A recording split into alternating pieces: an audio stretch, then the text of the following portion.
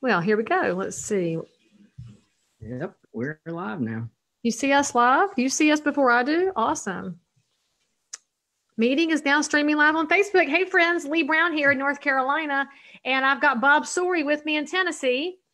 And we're here to answer your questions about FHA, mortgages, foreclosure, coronavirus, the things that you've been hearing about. Bob's been doing FHA and FHA foreclosures forever, and so he's got real answers for you from an actual realtor. So, Bob, why don't you say hey to everybody?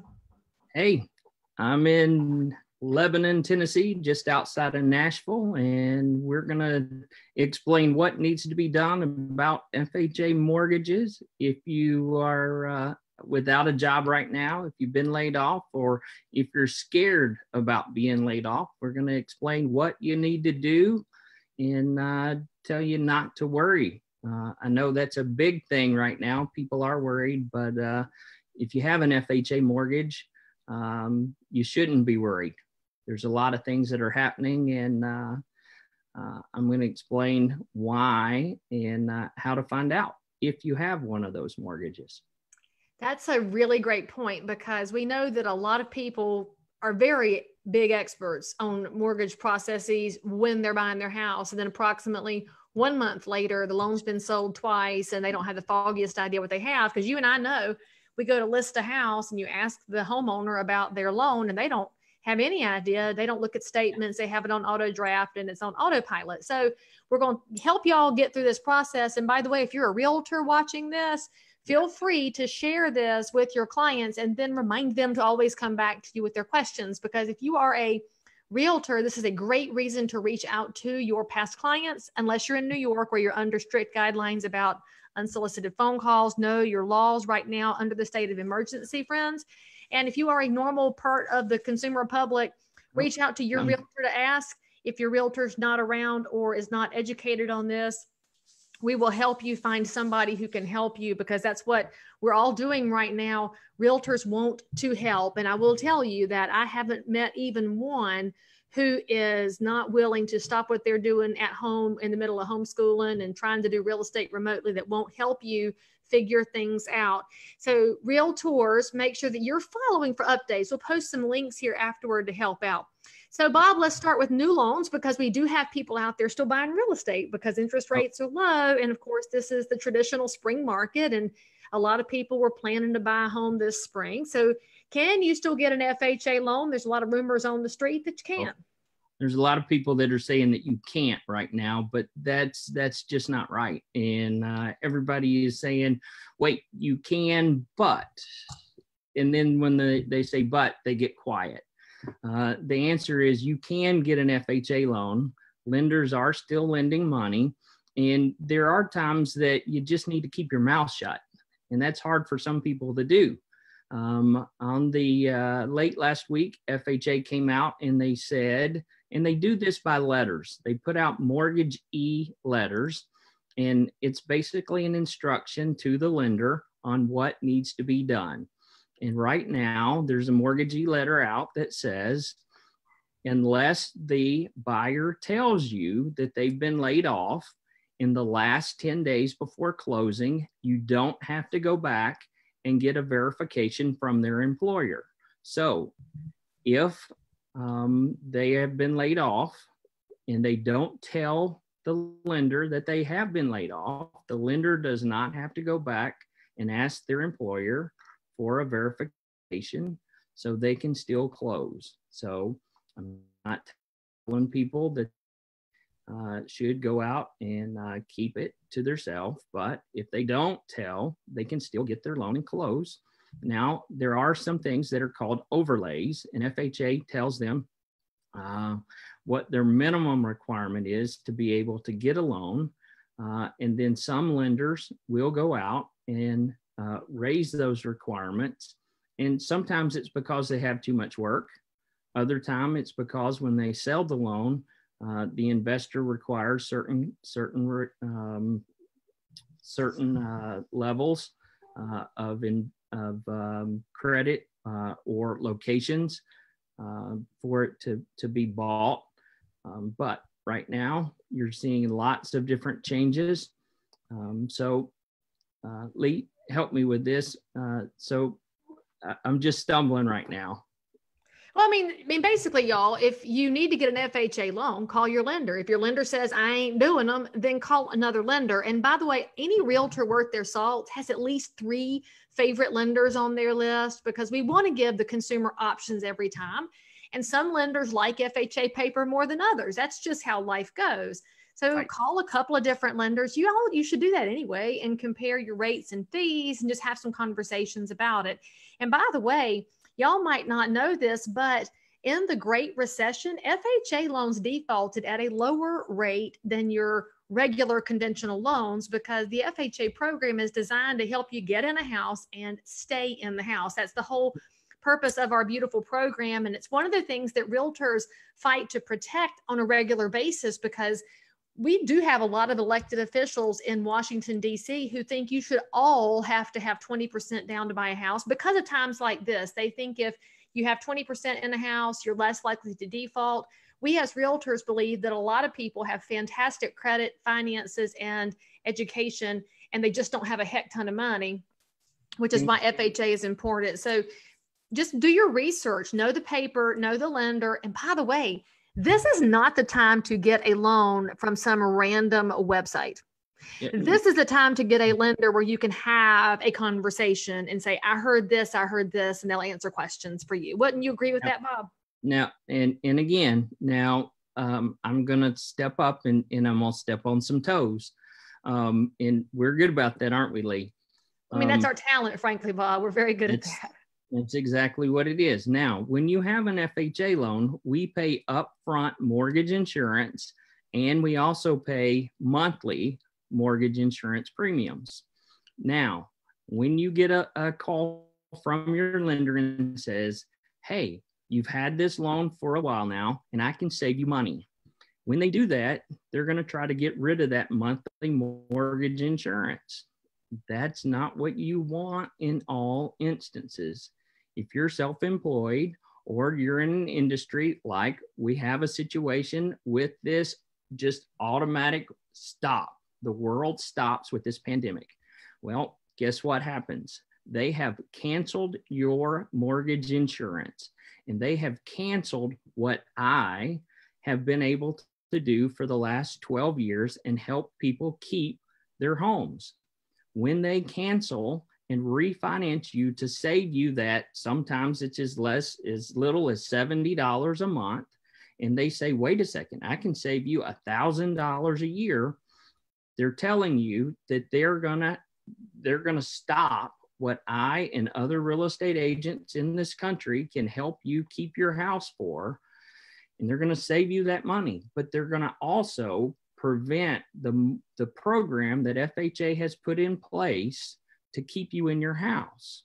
Now, we're going to talk about here in a couple of minutes what FHA is doing and has done to keep you in your home. So when people talk about FHA is expensive, it is not expensive when it's going to keep this roof over your head. So, well, that's kind of like property management. I always tell somebody that if you're paying a monthly fee for a great tenant, it feels like you're spending way too much money. But the minute you have a terrible tenant, you're not paying nearly enough, because sometimes, y'all, what you're paying for is a situation like we're in now. And so Bob's right. You got to ask lots of questions. And unfortunately, for too many people, you're cruising too quickly. And we're learning right now at the stay-at-home world we're in, it's time to slow down. That means it's time to ask questions, which means let's shift over into the people with existing FHA mortgages. They've lost hours. They've been laid off from their jobs. They've had to take their companies and close them down temporarily because there's no revenue. What are they supposed to do next, Bob? What do we do? Oh my goodness. It's very simple. You pick up the phone and you call your existing mortgage company. Like an outbound call? Like you call the number and hit dial? That's exactly right. You pick up the phone, you call your existing mortgage company, and you tell them, I've been laid off and I need help. What can you do for me? And you know what they're going to say? Know something here. They don't want you out of your house right now. The banks don't want your house. I don't care what fear monger you're reading online. They are not out going like they're going to go foreclose on the world. That's not the goal right now. I think everybody for the first time in my life is rowing in the same direction, but you got to call and have the conversation because they don't know you're having income issues unless you tell them. They can't guess it. There's no telepathy going from us to the banks from home. Yeah. And they're going to be reasonable with you. And all you have to do is say, I'm having a problem and I need help with my mortgage. And sometimes they're going to be as simple as saying, all right, Mr. Smith, I just need to get a little bit of information from you. When was the last time that you worked? Do you expect to be able to go back to work? And is there anything else that you need from me? And they may call you back in a week or two and say, have you gone back to work? And if you tell them no, they're going to say, well, we're going to put you on a list. And when we call you back, we're going to verify with you information that only you will know. And they're going to give you your account number, and they're not going to ask you for any money or anything else. And they potentially will send you a letter in the mail and ask you to fill out some information. That's it. And listen, guys, not the time to lie to them. If you haven't been laid off and you haven't had your hours reduced, please don't take advantage of the system. This is the time when we should be making sure those who need help get help, because we don't want the banks going under. We don't want the Federal Housing Administration to have false guarantees out there, because that hurts all of us in the future. So no false claims, but tell the truth, write down your account number. And Bob gives a fantastic piece of advice to everybody, which is write down every interaction you have with your bank. And I think, Bob, you've been doing this for over a decade now. If you called the bank, write down the day and time you called them, the name of the person with whom you spoke and what they told you, and keep a running log. Y'all, this honestly should be basic advice every time you talk to a banker or an accountant or any kind of a professional, even your realtor, so that you have a good paper log of what you were told at what time. Oh, she's locked up on us. Oh, did I lock up? Oh, yeah, you're back. Okay. Well, anyway, I was just saying this is good advice in any professional capacity. Lawyers, attorneys, realtors, accountants, anytime you talk to somebody like this, keep a log of all your interactions, because you may need it in the future. And I'll point one thing out to you here. We don't know what's going to happen to your credit score right now. There is a giant push from the federal government that credit agencies not punish credit scores if somebody needs help right now. And we don't have answers on that yet. And understand, y'all, this is a very fluid situation. Bob and I can tell you, we're getting information literally every day with updates, changes, and improvements. So you want to go ahead and be in the queue and keep your information so that you can be helped as quickly as possible. And by the way, if you're a realtor watching this, the letters that Bob mentions, these mortgagee letters from FHA, you can go to FHA.gov and sign up to receive the mortgagee letters. Now, full disclosure, they're boring and they're long and they're full of language you probably won't understand unless you've spent time in foreclosure world or mortgage world, but it's okay because you can kind of get the gist of it from the beginning. So go sign up for those and be the most educated realtor you can be. Now, jump over into the third big point you wanted to make there, Bob, about investors getting their money, because we just mentioned we want banks to stay liquid. We do not want our banks to go under. And so what does this investor stuff mean? Well, in one of the things that I asked you before we came on the air live is did you watch 60 Minutes, not this last Sunday night, last night, but did you watch it the week before? I said no, because I don't watch that trash, because they used to be news and they're not anymore. Right. So you said that I should go back and watch it because there was an interview with a guy that was a rocket scientist. And I've got a friend in Arizona, and she is a realtor, was before, very smart. And rocket scientists typically know a lot of smart things to say. Well, he was talking about as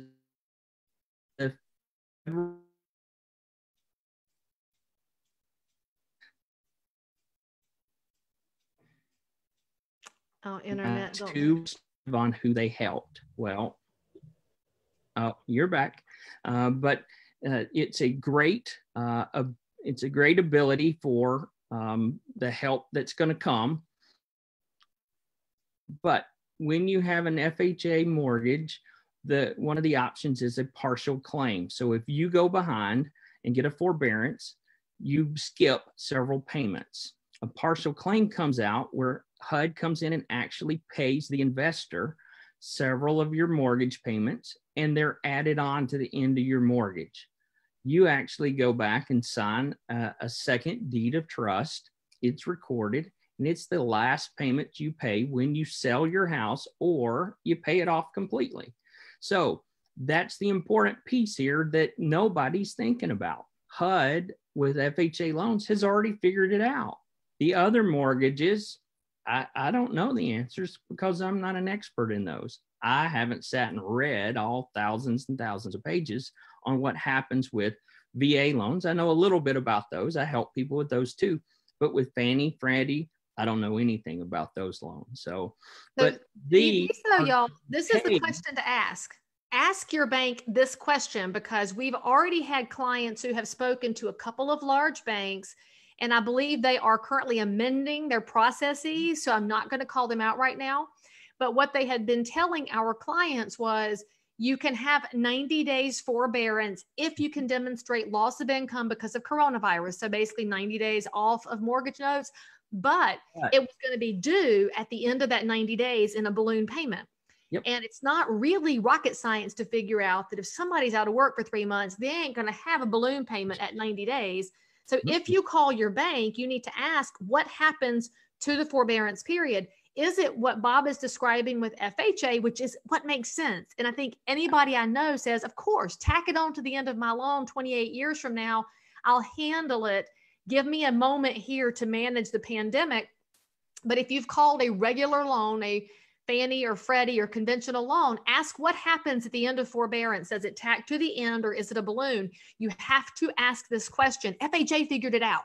So again, another extra point for FHA and their plan to keep you in your home. Yeah, FHA, it's called a partial claim. Now, with FHA, you can't go and say, this is what I want done. They actually put you through what is called a waterfall.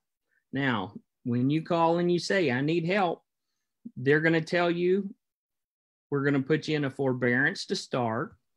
And they might not use those words because remember, at every servicer, and the mortgage company is called a servicer, all right? They have all these fancy words. They're a servicer.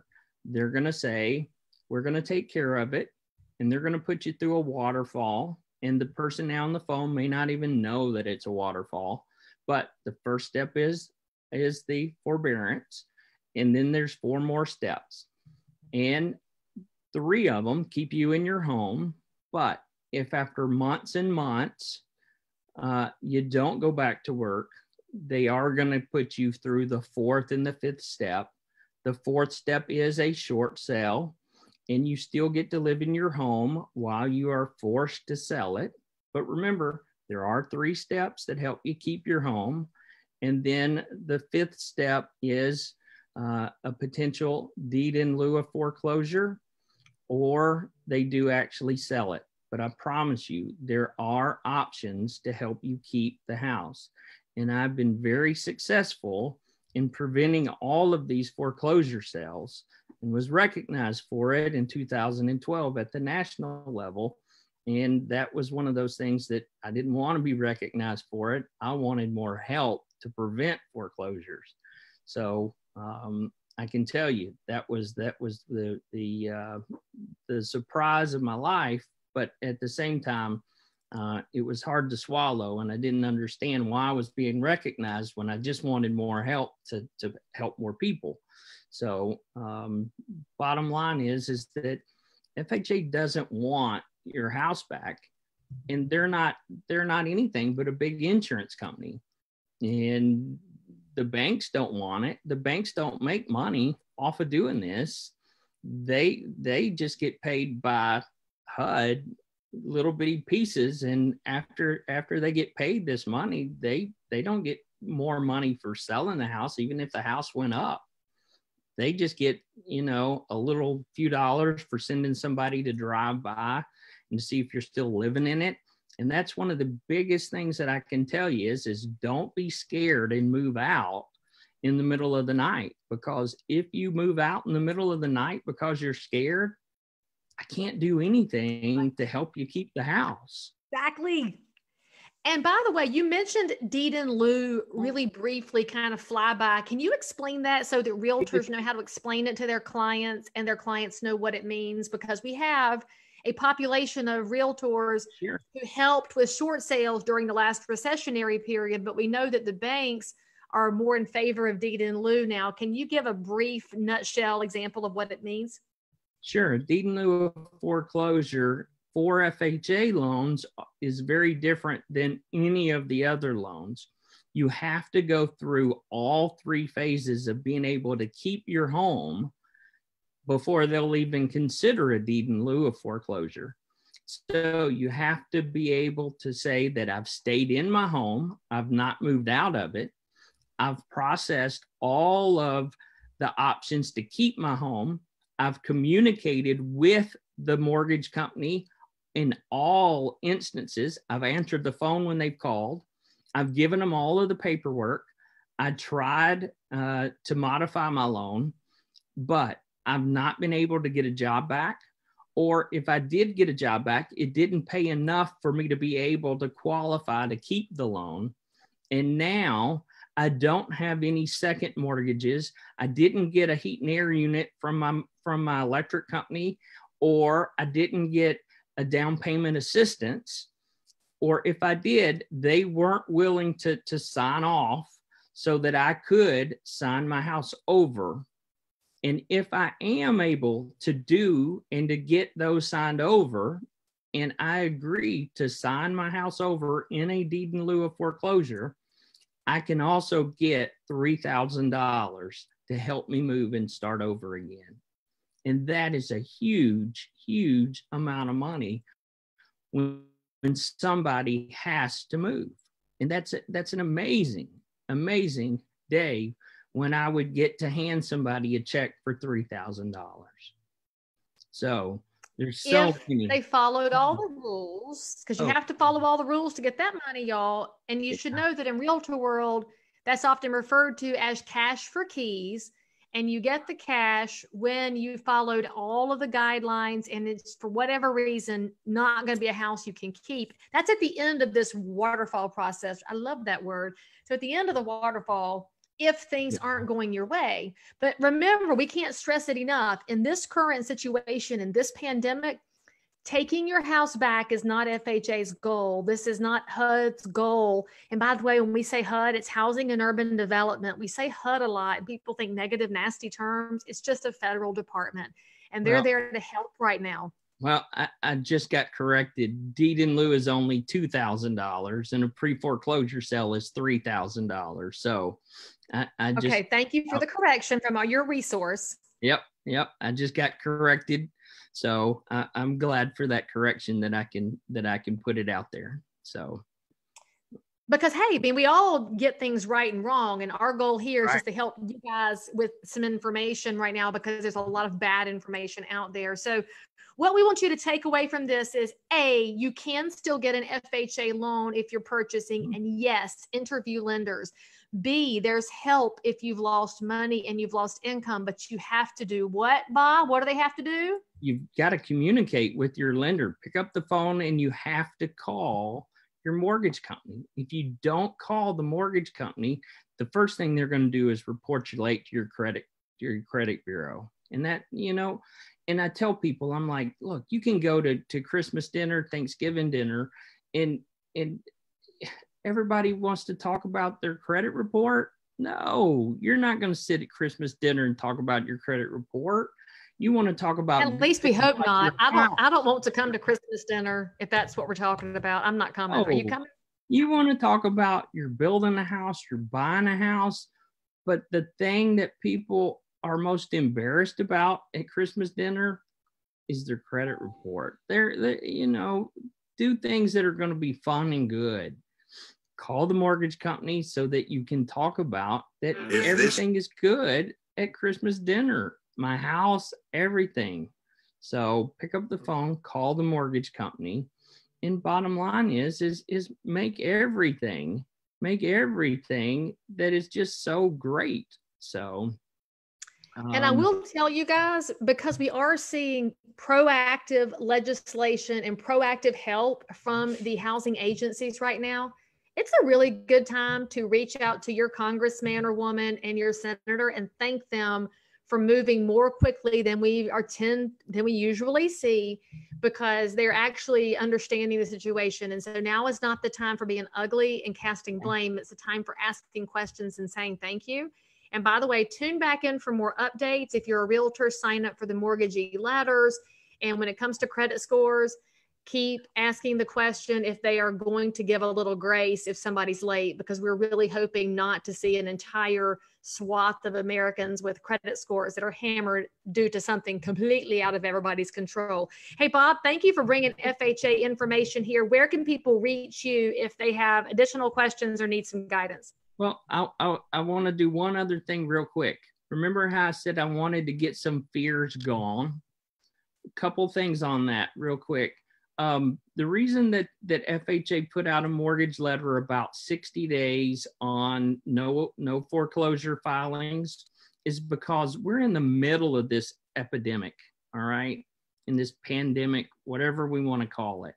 They're trying to put out information with these mortgagee letters to say, we don't want anything done yet because we may change the rules. We may do things because we can't have all of these changes in all of these houses, because what are we going to do with them?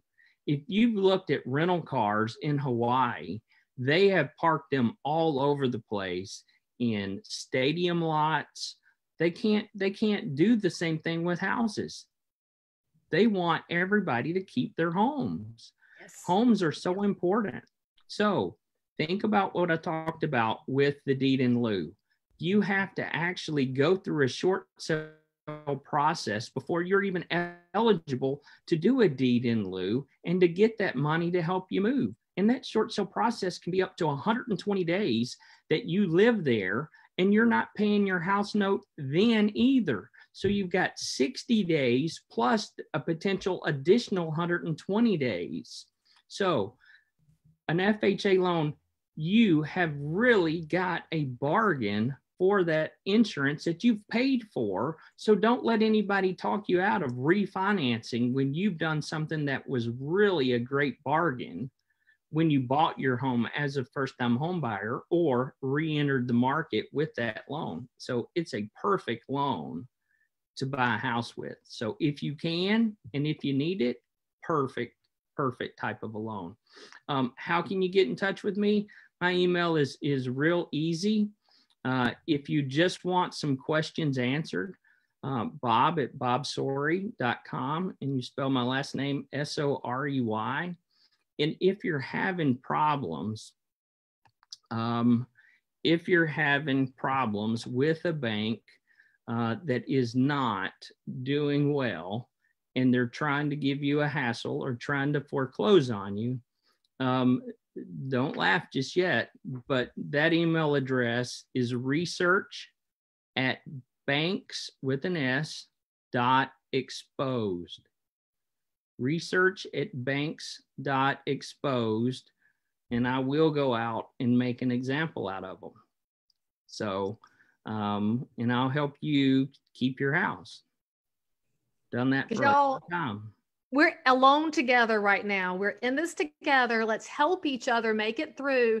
It's a lot you can do from home, but most importantly, look after yourselves, make your phone calls, keep your record of information, and reach out to your local realtor who helped you with your house, and they can help you with more information if you need it. Bob, thank you for coming on the call with me today and for always being willing to help people stay in their houses, because that's who we are.